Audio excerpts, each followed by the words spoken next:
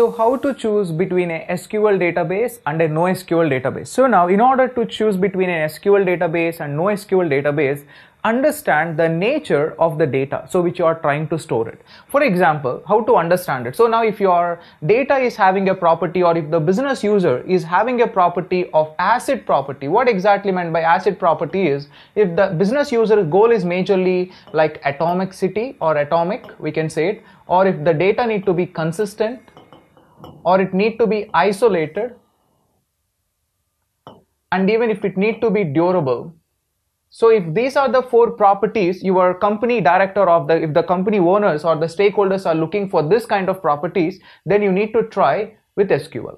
And in case if your properties, or if the way you are choosing a database is following a CAP theory, what is that? Again, if it is consistency, and if it is availability,